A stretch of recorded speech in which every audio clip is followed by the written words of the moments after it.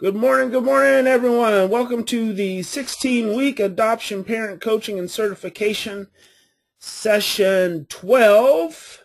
This morning, we are going to get into, we're going to wrap up the understanding what works and why by talking about limits, because I think that's where we left off, and then we're going to get into the family dynamics aspect of the talk, and kind of start picking into that a little bit. Now, in the next couple weeks after this, the next couple of sessions, we're going to get into the coaching. So that's kind of what we're going to move into this this class this morning. Had some really good responses to the last quiz, especially that question, do you believe that love and fear are the primary emotions? Some really good responses to that. So I probably will spend maybe even the next session, because I don't have all of that, haven't thought through all of those enough yet, but I'll probably spend some of the next session kind of talking about that, because to me there's a mindset that goes into understanding the primary emotions. And yes, there is science behind stress and fear. Yes, there is science behind love. But I think that more than anything, it is when we start to make, I'm sorry, if I all of a sudden go like, you can't hear me, would someone please just hit me pop up the little question sign, because I can't always tell when I'm working from here, and before I've gotten kicked off and didn't know it. So I want to know, as fast as possible. But I believe that there is a very important dynamic that goes into not overthinking these dynamics. Not overthinking love and fear, not overthinking any feeling, not overthinking any behavior. See, that's the beauty of the stress model. That's the beauty of love-based parenting. That's the beauty of love. Love doesn't ask you to make anything complicated. I mean, it's just believe in the power of love. I mean, it's just have faith, seek understanding, but don't overthink it. When you start overthinking it, and then we can get into the brain discussing this, but when you start overthinking it, you are bordering on being stressed or stressing yourself out. You are going to border on stepping into dysregulation. When you start to try to think about, well, why is this happening, and what caused it, and what feeling is this, and how is this feeling really fear? Now, you can ask yourself those questions regarding your own behavior, your own dynamics.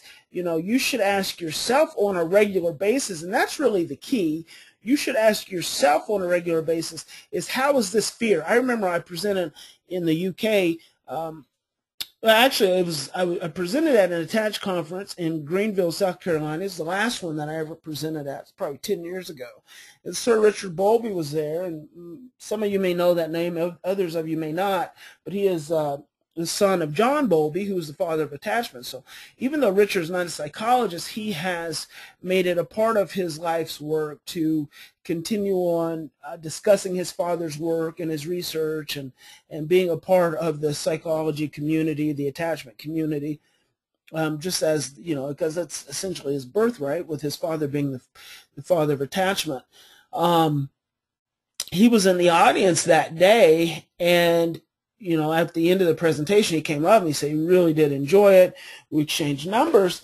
And so he went back home, and eventually, a few months later, 6 months later, maybe even the next year, I can't remember, I was going over to the UK, so I sent him an email and let him know I was heading over there. And he had written a foreword for Heather and I for our Beyond Consequences, Logic, and Control. So we had, started exchanging emails and being in touch with one another, and he invited me over to his house. So we went over one afternoon, and we were sitting there talking. And he said he had had Alan Shore sit in the same chair and have the kind of same conversation that he and I was about to have. And he said he really enjoyed just having that discourse. And I told him he should be videoing those when these different theorists and clinicians and everything come over, because I'm sure it would be just excellent, fascinating content.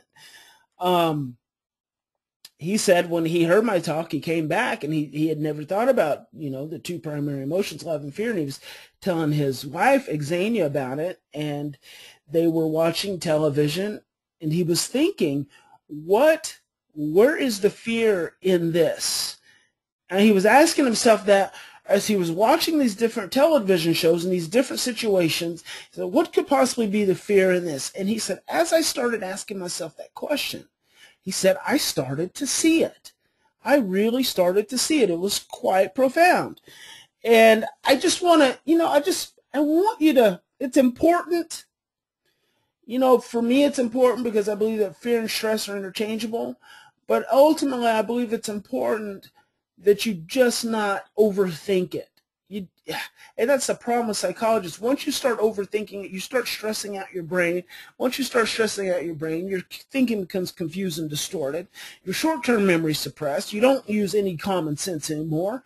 And then you're trying to, then you start trying to figure out all these different parenting tools and techniques and therapy techniques that you can use on this child and their behavior, and you just stop remembering that this child is just longing for love and connection. This child is just longing for acceptance and certainty and security and significance. And we come up with all this crap based on all of our overthinking these really simple problems. It is really not that difficult. It's Occam's razor. In most situations, the simplest answer is the most accurate one.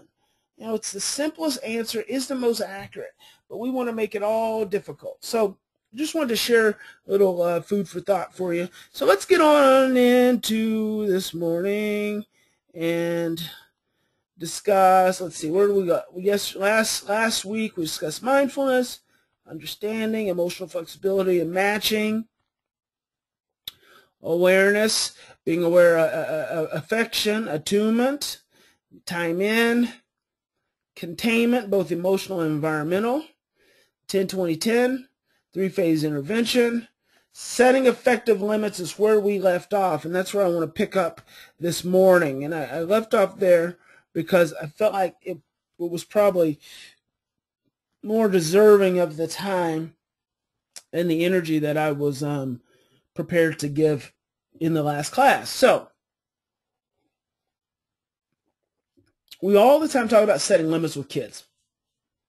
But here's the problem with setting limits.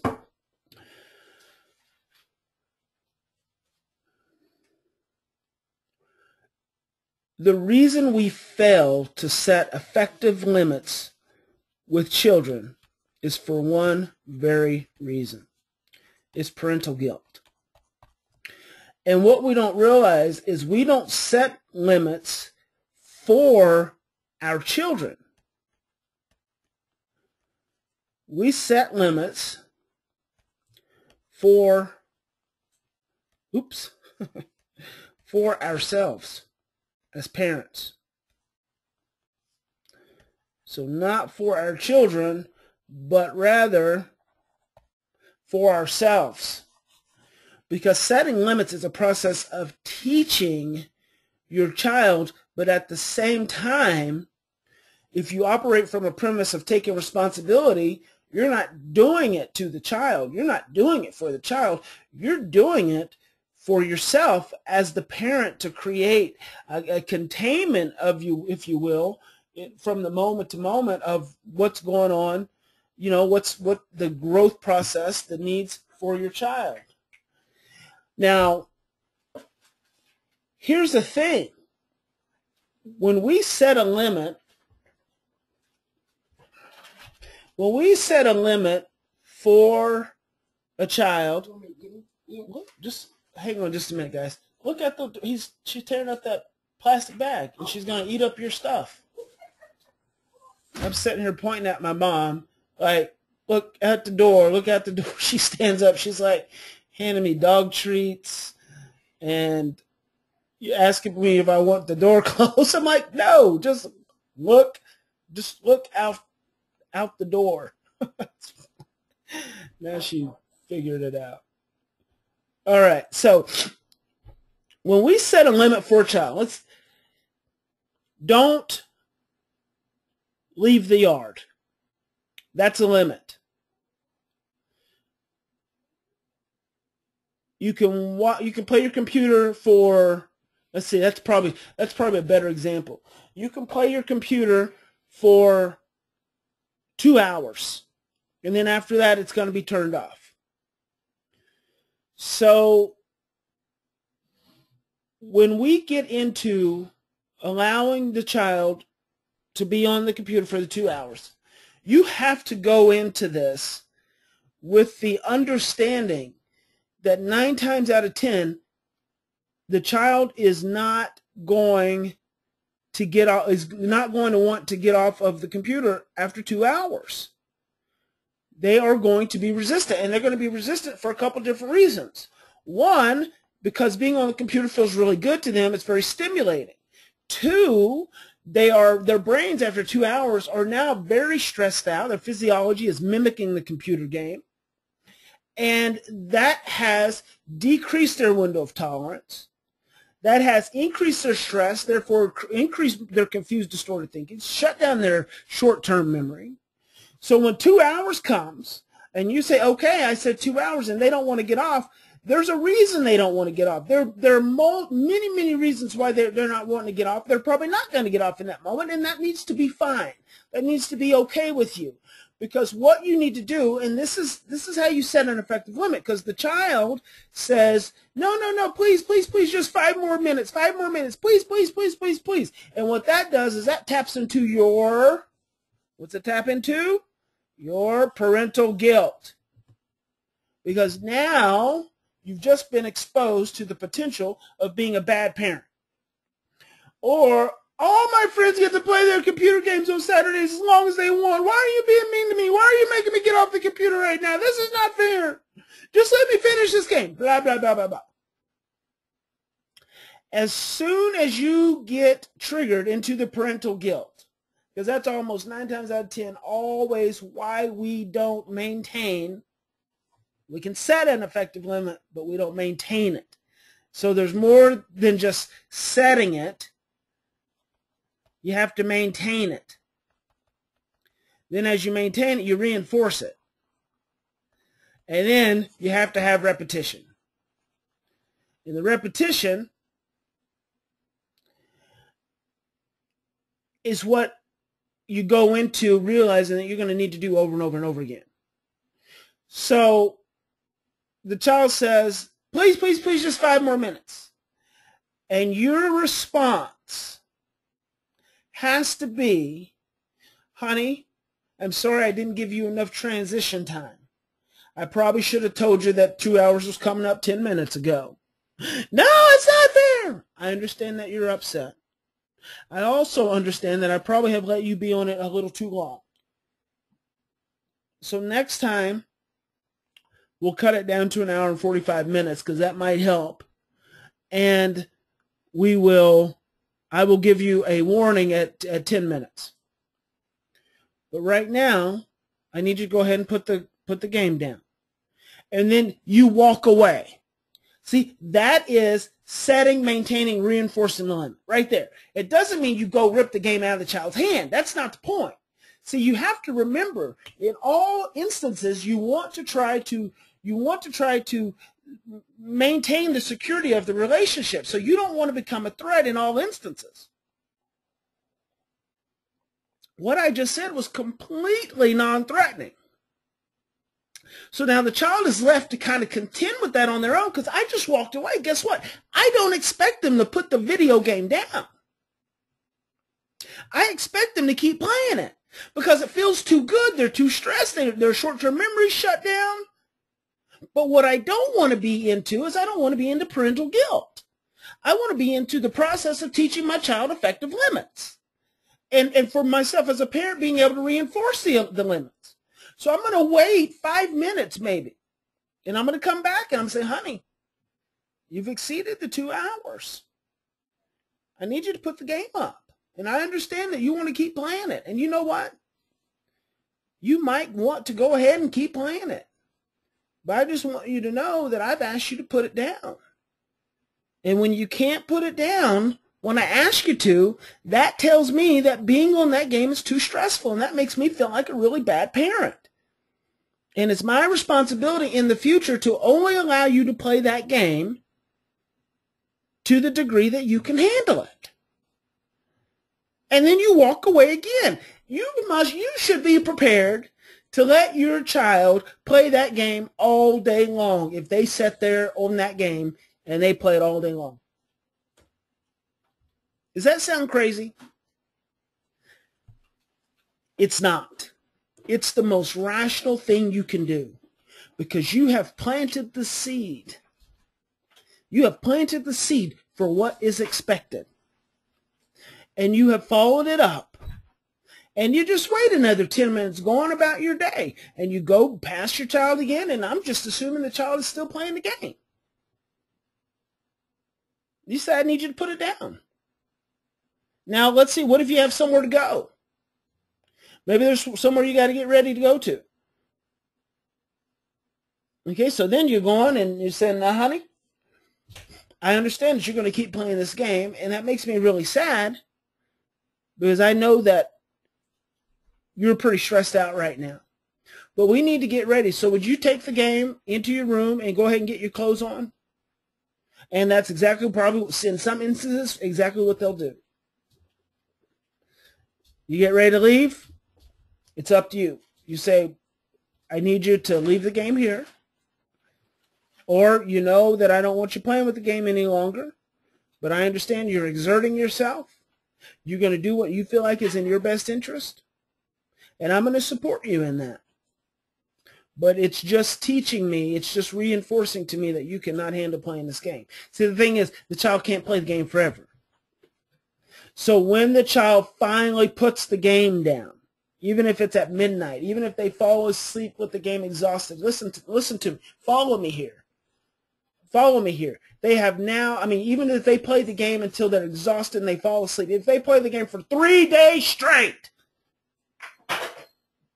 3 days straight, follow my logic here. So you're getting overwhelmed and you don't have to. It's not that big a deal. They're not going to die. So see, this is why you have to be able to be mindful of your own fear. They're not going to die. They're not going to die. So the world's not going to end. There's nothing that's so important that you have to force that game out of their hands and become a threat and make this about you. Don't do it. If you want to create the relationship that is going to move you towards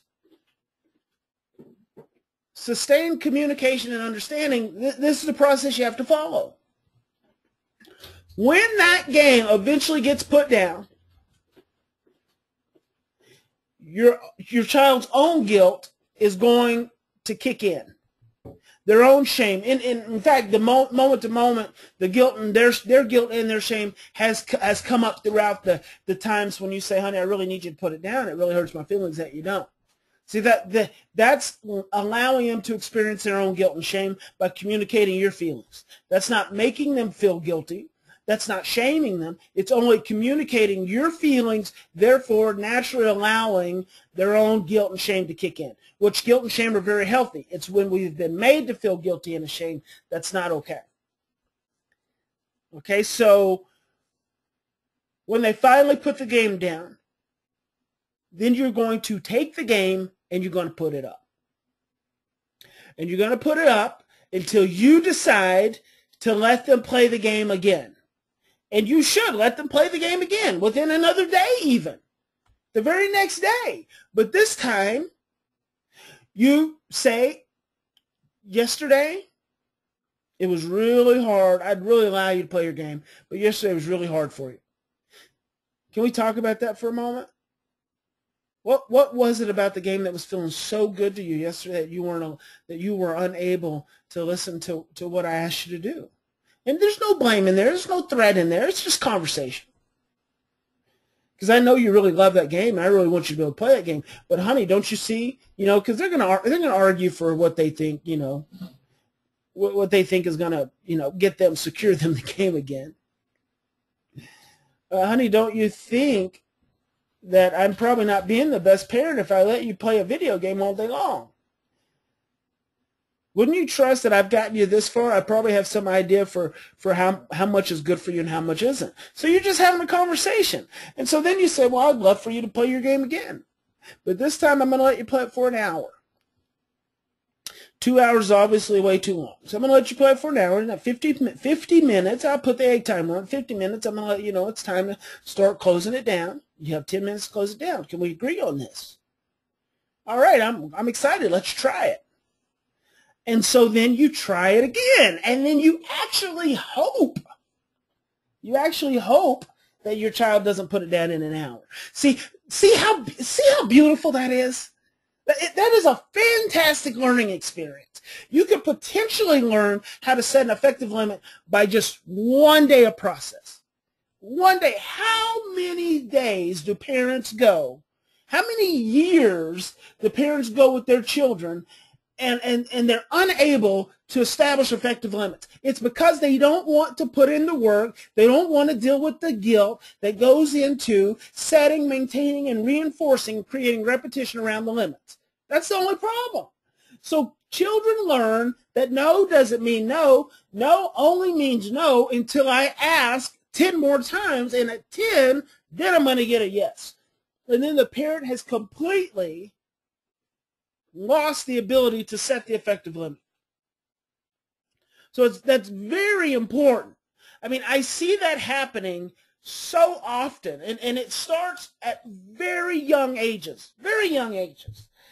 I remember Marley's mother and I one morning, we were in our little beach house, and Marley was sitting on the floor, and she was probably 2 years old. She may have been 3. But she wanted some cereal. And Christy said, no, Marley, no cereal. No cereal this morning. Marley's, I want cereal, Mommy, cereal. And Christy said, no, we're about to eat. We're about to eat dinner and blah, blah, blah. I want cereal. So here's the thing. Here's the thing about this. Had Christy said, okay, you can have some cereal, it would have been fine. It would have been fine. I mean, who cares, if she gets the cereal? But it's when you say no cereal that you can't then go back. And so she says no cereal, and Marley keeps asking for the cereal. And before you know it, Christy says, okay, just a little bit of cereal. And I remember standing there cringing, going, oh, no, you can't do that. It's so interesting because that's when it starts. It starts that young. It starts that young. Of course, Marley is, we've turned that curve, that corner pretty well. Marley, she is just fine with limits. She has no issue with limits whatsoever. But that is the dynamic that goes into parents not being able to maintain limits. And then, there's the other part for the child. And this is the other part of parental guilt. This is where parents want to shut the parent down. The parents want to shut the child down because we feel like there's something wrong with the child asking. There's not. There's nothing wrong with the child asking. There's nothing wrong with the child asking 100 times. In fact, my son Donnie, he'll be often, when I pick him up from school, he'll say, can we get ice cream? Because every now and then we'll get ice cream. Or he'll say, can I get a lemonade? And every now and then we'll get a lemonade. But sometimes I'll just say, no, not today. I don't want to set a precedence for going to get ice cream and lemonade every day after school. I'm not going to set a precedence for that. And so every day we're not going to do it. And he says, I really, he'll get in the truck and he'll say, oh my gosh, I'm really thirsty. I really need something cool and refreshing to drink. And I was like, great, I brought this ice water here just for you because I knew you were going to be thirsty. You can have some ice water. Or we'll be home in just a minute. I'd be happy to fix you a nice, cool, sparkling beverage called water. And he's like, no, I want lemonade. And so he regresses literally to about an infant. I want lemonade. And I said, you should say it louder. And he'll say it louder, and he doesn't quite get what I'm doing at that point. Can you say it a little bit louder? And he'll scream it louder. I was like, that's great. You were really good. And then I'll be like, can you say it louder than that? And he'll say it a little quieter. And I'm like, what happened? What happened? And then by then we're all like halfway home, and so he realizes that, there's not going to be any lemonade, and he's going to be fine. He's not going to die. But here's the problem. Parents don't like for kids to do that because it triggers their parental guilt. And when it triggers their parental guilt, that's when they struggle. So they don't want their child to ask. They just want their child to take no for an answer. And how many of us want to take no for an answer? Not many of us, nor should you. If you really believe that you need something, that your life depends on it, ask for it. But you as the parent have to be able to transcend your parental guilt so you can not become stressed out by the asking, because the asking is not the problem. And you don't want to teach your children that's not okay to ask. It is okay to ask. Many of us have learned that it's not okay to ask, so we give up far too easy. Think about us as adults. How many times did you ask for a pay raise? Maybe once. Your boss says no. What do? You never ask again. How many times do you ask someone for assistance or for help or to meet a need, and they say no, and then you just go away? When in fact, what you should have done is ask again and ask again and ask again. How many of really successful people who have become really successful, have you heard that they've sought out a mentor and the mentor has said no, and the next day they are back on the mentor's doorstep at their office, and the next day and the next day and the next day and the next day and the next day and the next day, or they call and they call and they call and they call, and they keep hearing no, no, no, no, and they keep calling and they keep calling and they keep calling, and finally they get a yes. Well, those are people who learned that it's okay to be told no and to not accept no for an answer. Because, see, it's okay to be told no and figure out some other creative way to get your need met. So we want to be able to reinforce a really good stuff when it comes to our children and raising our children, because, they take these stories into their adulthood. That's why, if we go back to the 3 pathways of emotional expression, attitudes, feelings, and behaviors, you ask a child to take out the trash and they start rolling their eyes and huffing and puffing and talking back as they're going to take out the trash. That's not the problem. The fact that they're going to take out the trash is victory. The fact that they're rolling their eyes and talking back and huffing and puffing, that's not an issue. That's just them expressing their emotions, getting the energy out of their body. So that's what we want to reinforce. The fact that they just listened to us and they went and done what they were supposed to do. So that's setting effective limits in every possible way. You do that, whether that's with small children, whether that's with teenagers. It's the same dynamic. So you'll need to review that again. You'll need to review that again, because that you need repetition around that. You need to really look at that in raising your own children or grandchildren or what has or dealing with employees or anyone else. All right.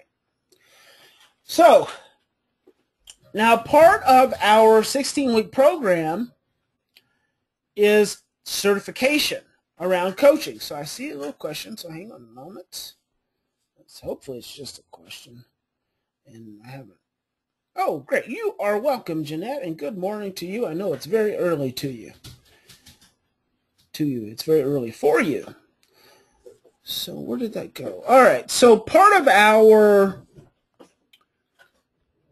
16-week program is coaching, preparing you all to be certified coaches. So to be able to offer coaching assistance to others. Now, you got to know, if I'm certifying you and I'm saying you are certified, you've got to be able to speak this language.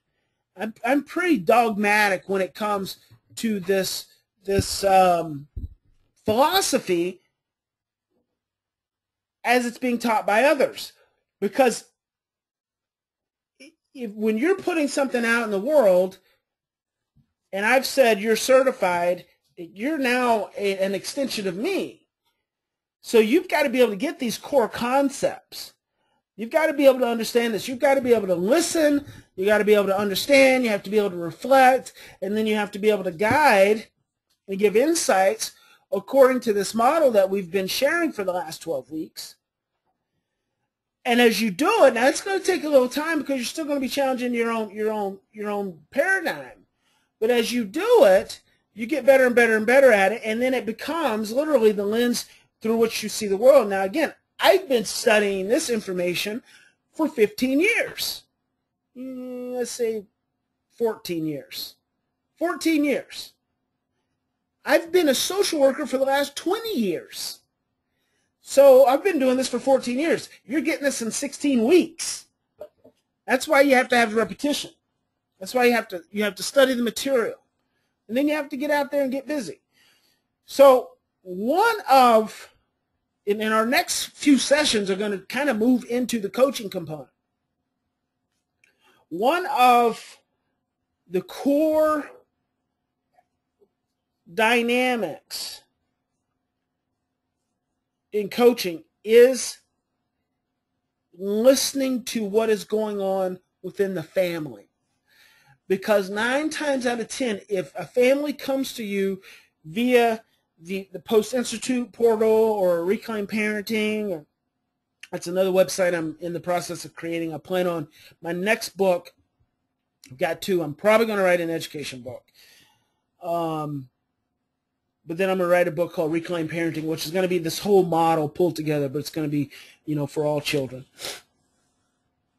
If they come through via one of these portals, they're going to be coming with the focus of the child is a problem, because that's how parents show up at our doorstep. The child is a problem. Could very well be there's all kinds of craziness going on in the family. Could be that there's all kinds of craziness going on in the child's life, dealing with the school and rigid psychologists and all of that business. But 9 times out of 10, the child is going to be the identified patient. And the focus for the family is going to be on the identified patient, who's a child. So they're going to come to you with all of the labels and past history and beliefs about the child being a problem child. And you're going to have to guide them through a family understanding. Okay, you're going to have to guide them through an understanding of the overall dynamics, how the overall dynamics impact the child, and how the overall dynamics, all of the systems involved in the child's life, come together to create impact for the child. Give me just one moment. I need to go blow my nose.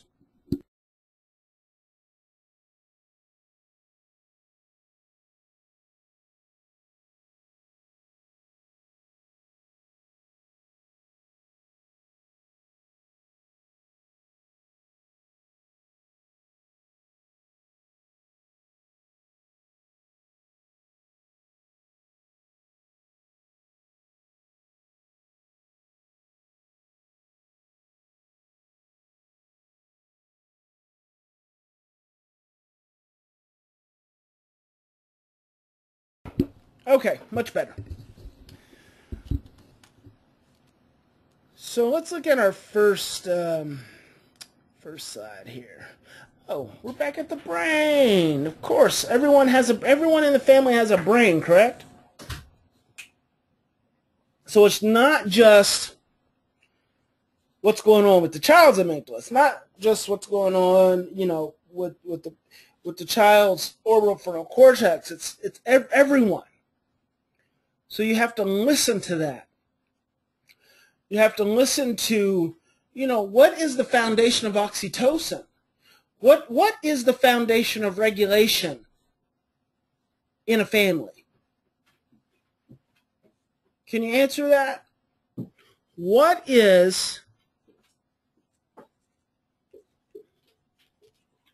the foundation of oxytocin and regulation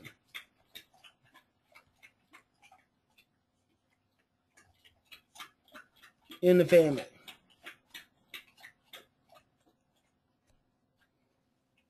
What is the foundation? Of course, this will be a quiz question. I'm such an easy teacher, aren't I?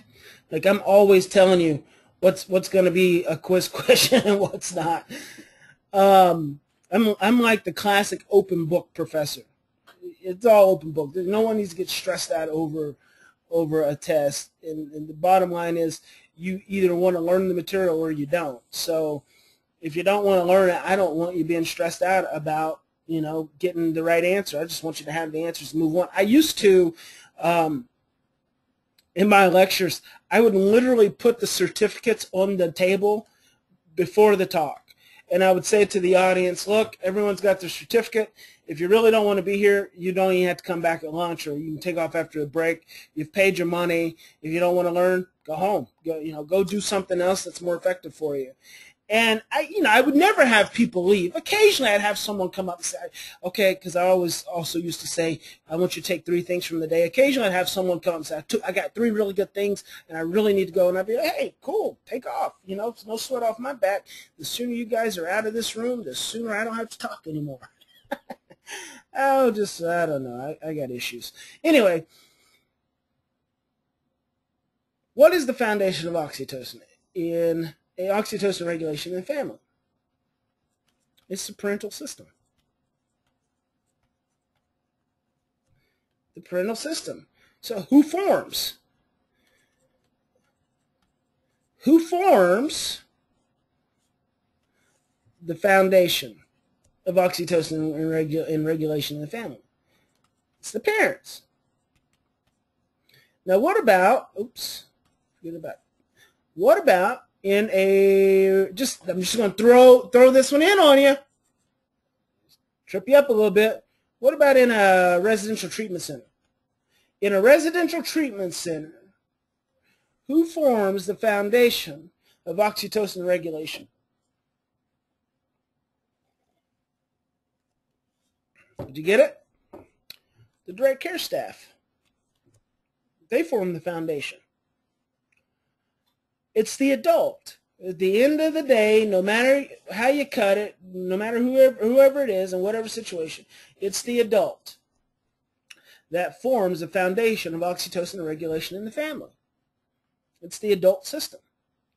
So when you start working with families, you want to keep that in mind.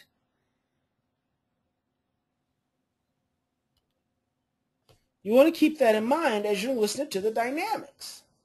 So what I like to do is I like to start off before we even get into talking about the child. And a lot of times I let parents discuss the child as a way of just building relationship, just establishing, some mutual understanding and breaking the ice. And I'll let them tell me about all the problems they're having with the child and kind of on. And when they got the child, ask them questions like when they got the child. And we'll one of our sessions here, I will share with you we'll go through a family evaluation that families have to fill out in order to do coaching that you can also take and utilize yourself. I'll share that with you.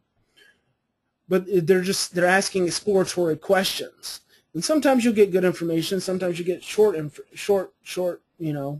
not enough information. And it's never all there is. Once you get into it, there always becomes more. So as I am asking questions and listening to them discuss history, the child's history, what have you. I'm always listening.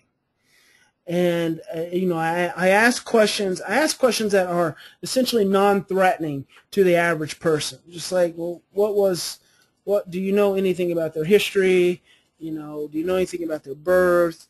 Kind of where were you guys living when you adopted the child? How was you guys' relationship? And they can give pretty easy answers, or sometimes they'll give more accurate answers.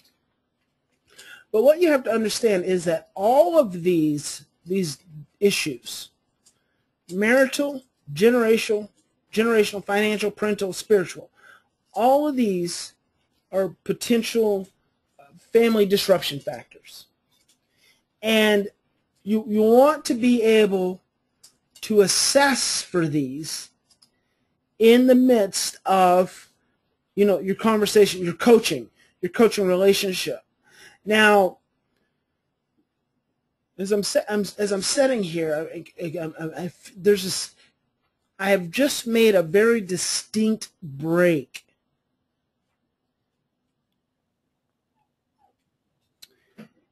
in moving into coaching and getting out of the parenting stuff. So it's almost like my own brain is having a little shift. So you know what? I think I'm gonna back up here.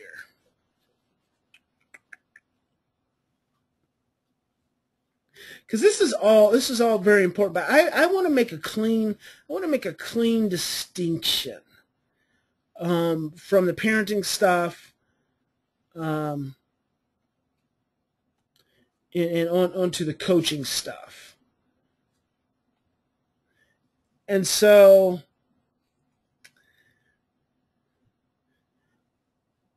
are there any questions?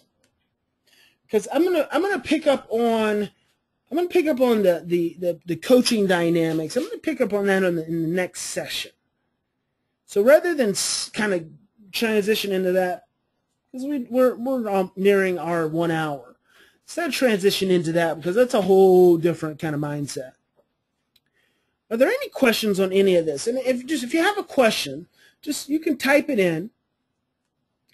You type it in, into the little question box, and it'll pop up. And if you're listening to this after the fact, then you just email me.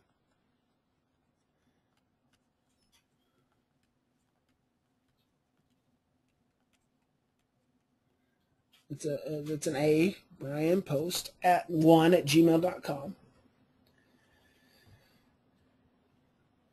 Because the whole setting limits thing, that's a lot of information. It takes a lot of repetition, takes a lot of process. So give it another example of setting effective limits. Okay.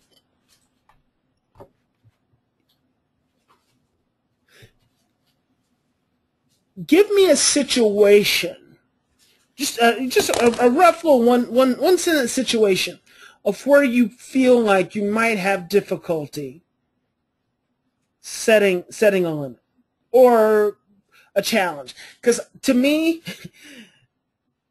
Rhoda, it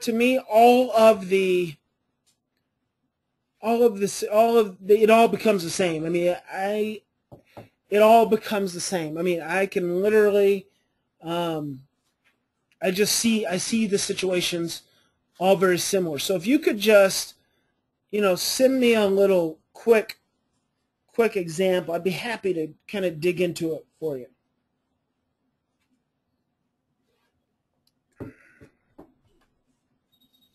His homework within a healthy timeline. Okay, getting my son to sit down and do his homework within a healthy timeline. Perfect.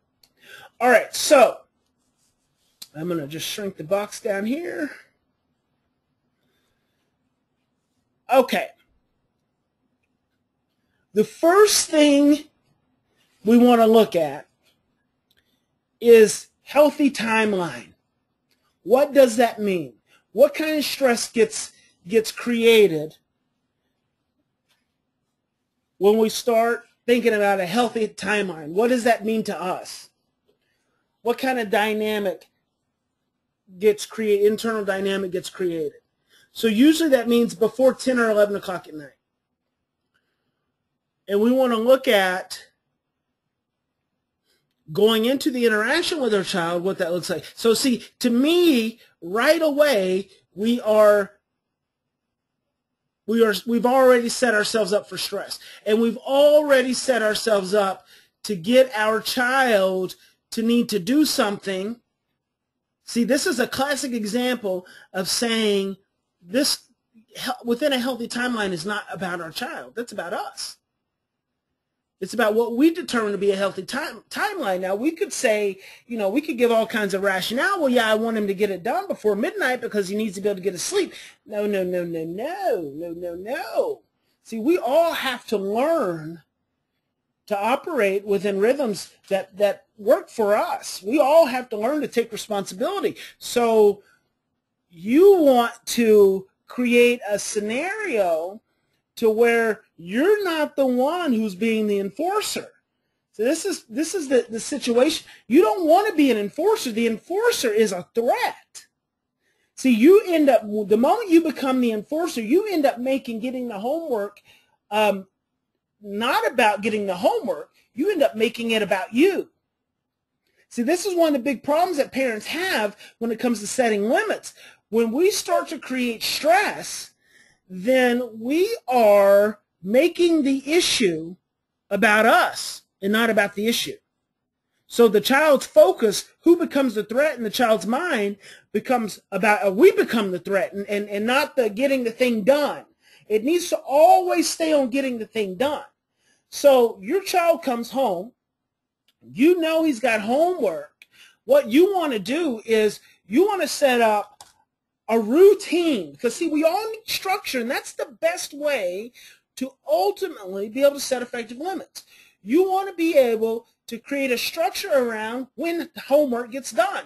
So homework needs to be done by 5 o'clock. If your child gets home by 3, homework needs to be done by 5. So what goes on between 3 and 5 is what's going to set your child up to be able to do the homework at 5 and have it done by 5 versus not have it done by 5. So at 3 o'clock, your child comes home, he eats some food, he gets on the video game, or he goes out and he starts playing with friends. Now, he's already being set up not to be able to get his homework done by 5.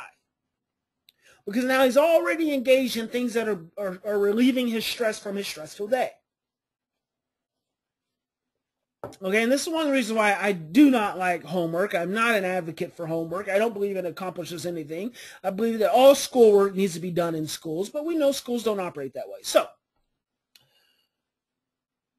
now that we have set the structure that it has to be done by 5, we have to get this homework done by 5. Guess what? At 4:30, you say, okay, honey, it's time to come in and get our homework done. I don't want to get I'm playing. Blah, blah, blah, blah. I understand. I hear you. I know it. I'll help you. We'll get it done. You can get back to doing what you need to do. So, you put that out there, as creating that mutual regulatory relationship. Your child either does it or he doesn't. 5 o'clock comes, you go out, you find him, you go to him, you say, son, we really work hard to try to get that homework done by 5, and it's not done. And I can appreciate the fact that you just are really tired and you don't want to do it. And immediately he's going to melt down. Leave me alone, blah, blah, blah. And that's got to be okay. See, you have to make this about the process. You have to make this about the process, not about the outcome. That's what setting effective limits is all about. It's about a process. It's about teaching our children. It's about repetition, setting, maintaining, reinforcing repetition. But it's a process, because the goal is to get him to do his homework every day by 5 o'clock until he's 18 years old. Okay, until it's no longer an issue for you. So you want to have that point of reference at 5 o'clock. And then guess what? You go right back to what I said with the other example. Okay, son, it's 7 o'clock. No, we're not going to watch any television. We're not going to watch any television because we still have homework to do. No, we're not going to do this. No, we're not going to do that because we still have this homework to do. It still hasn't gotten done. So once it finally gets done, or it doesn't get done, maybe it just doesn't get done, and he goes to school the next day and didn't get his homework done. That's okay. That's all right. That's not the end of the world. But the next day, you say, okay, son, let's have a conversation here because I really want you to be able to play and I really want you to be able to have a good time after school, and because I know how stressful school is and you spent so much time, blah, blah, blah, blah, blah. But yesterday you weren't able to get your homework done by 5, and 5 is when we need to be able to get that homework done because that's when I feel like that's a healthy time frame and that's me being a good parent. I want to be a good parent. So to let you not get your homework done makes me feel like a bad parent. I don't like to feel like a bad parent. Do you want me to be a bad parent? Usually they'll say no. Of course, they could say, I don't care. It just depends on your child. And any answer is acceptable. Because it's all about you taking responsibility. That's the communication. So then what you are doing is you're setting up a non-threatening communication around getting homework done. So it's, we need to get it done by 5. So yesterday I let you go out and play, or I let you play on your video games and you weren't able to transition. So today, instead of, playing your video games or doing whatever until 4:30, we're gonna go at 4. So at 4, we're gonna need transition out of doing whatever we're doing. We're gonna need to take a break, and then we're gonna need to get our homework done. The sooner we get our homework done, the sooner you can go back and go finish your playing. Now, if you need me to help you, I'm happy to help you. If there is homework, this is a side note. If there is homework, help your child with the homework. Not only is it a great time for regulation, mutual co-regulation, it's a great time for attention. It's a great time for communication. It's a great time for just collaboratively working together. So as a parent, help your child with their homework. In all instances, for as long as you can, help them with their homework. The younger the child, do the homework. The young children, do it for them. Have them write the answer. Get it done. It's just not that important. It's not that important. So you don't want to create more stress and more threat than you have to. Okay? Don't invite more stress and threat into your home when you don't have to.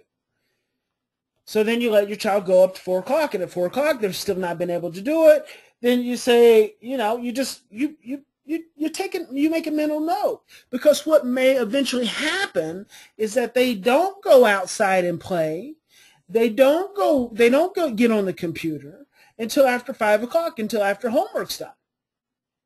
So you say, honey, I know how stressful it is. So why don't you just here's some food. Make sure they have food, after school, because they're probably eating crap at school because, school cafeterias, and unless you send your child to school with lunch, which is always the best thing to do, you just say, why don't you just take some quiet time, go in your room and hang out and play until we get our homework done. At any point you want me to help you, just let me know.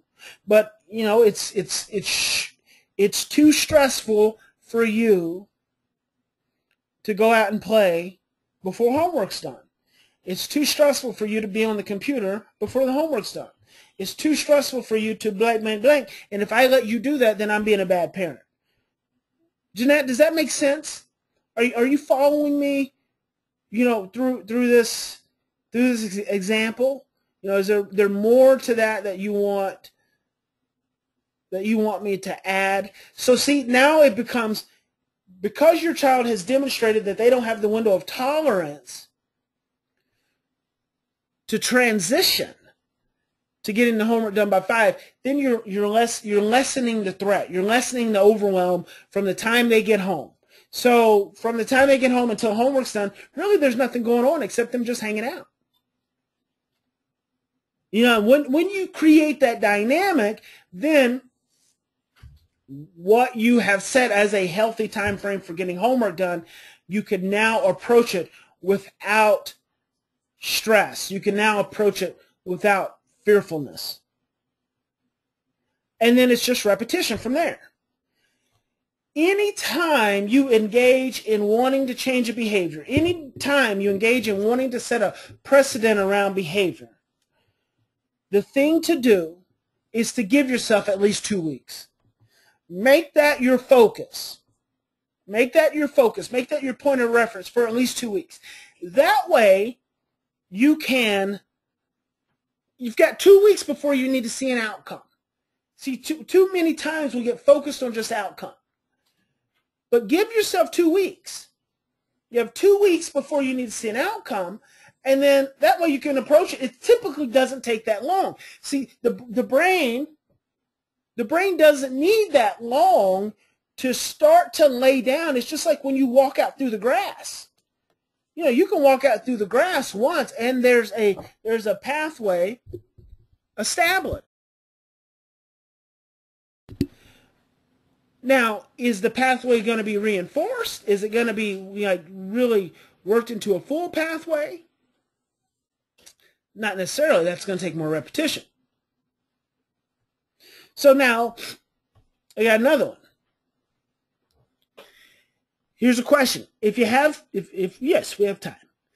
How to help an 18-year-old be home on time now that she can drive alone? She is generally 2 hours late, at least, coming home. Perfect, perfect, perfect. So what is she doing? She's demonstrating that she's not 18 when she is actually behind the wheel, because she is losing her ability to keep in mind the limit that's been set for when she needs to be home.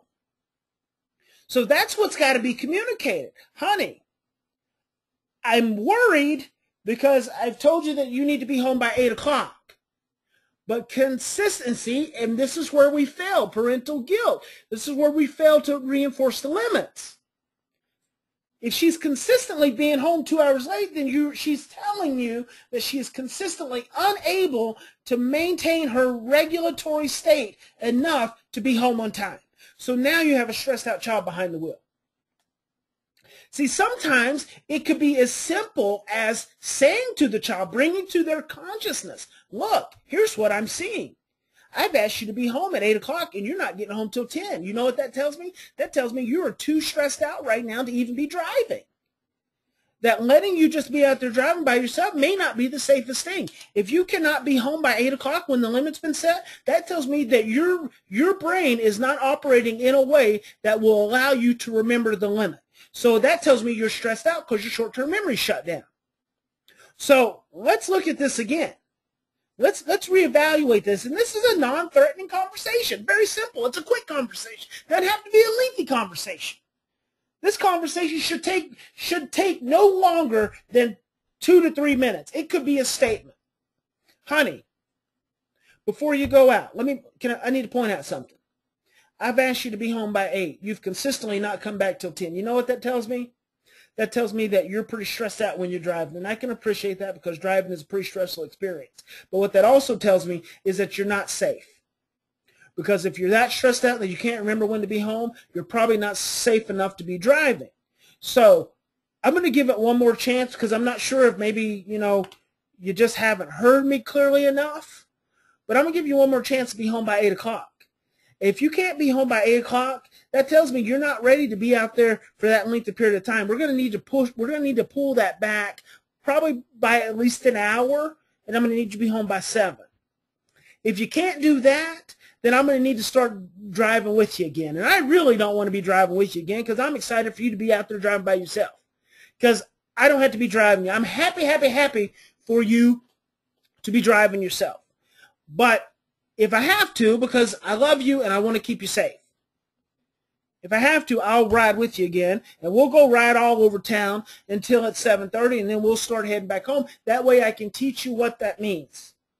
Or before we get to that point, maybe I need to start texting you at 7:30. Would that help? Would it help if I start texting you at 7:30 to give you a little reminder that it's time to start heading home? I know that may seem silly and that may be a little frustrating for you, but I want to be a good parent. I don't want to be a bad parent, honey. So will that help? So you see the communication here? You want to create consciousness. And there's a difference between creating a threat versus creating consciousness. Creating a threat is, if you're not home by 8 o'clock, that tells me that you're not listening to what I'm telling you. Therefore, you're not going to get to drive anymore. Or I'm going to cut that time back to 7 o'clock. But see, what you're doing when you say that is you're not taking any responsibility in the dynamic, and then what is occurring is your child is now seeing you as a threat instead of seeing you as a responsible parent. That's not what you don't want to create that, because that's typically going to get your child now not coming home till 11 o'clock. So you don't want to create a threat in the dynamic. You want to create a dynamic. And that's why I say the communication doesn't need to take longer than just a couple of minutes. You want to create some consciousness. You want to give some solutions.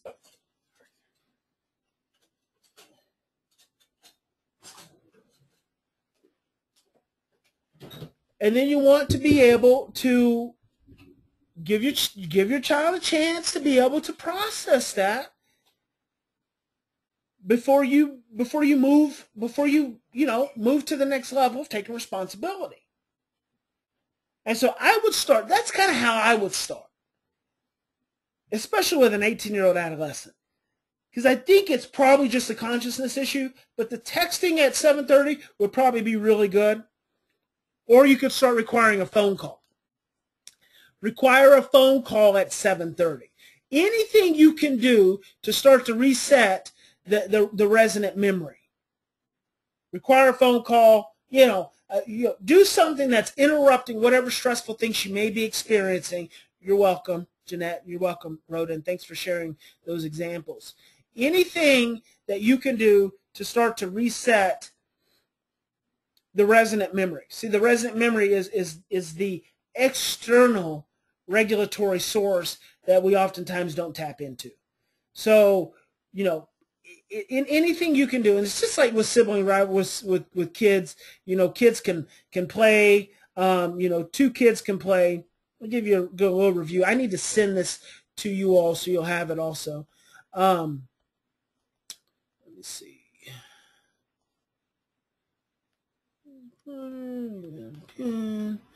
So kids can play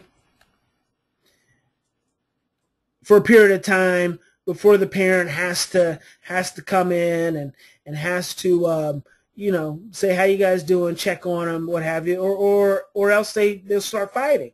They'll start fighting with one another, and then that's not going to be good. So we want to create resonant memory opportunities. And now you're watching these slides. There's a quiz question there. Resonant memory opportunities. Resonant memory opportunities. And that is when you create a situation where you interrupt the child's stress with just a statement. It could be with a demonstration of affection. It could be a smile. It could be a phone call. It could be a text. Anything you can do to kind of interrupt their window of tolerance, their stress. And so with the 18-year-old, with the young kid the young child finishing their information, finishing their homework, at 4 o'clock, it could be a little reminder. So it's like a reminder, creating those resonant memory opportunities, really just reminders. And that's what they do. That's what a reminder does. It creates a little resonant external memory opportunity. So we can have that right there. It's like gets it fresh in our short-term memory again. So God bless each and every one of you. Hope you enjoyed this session. It's the end of session 12. And look forward to talking to you in our next class. Have a fantastic weekend.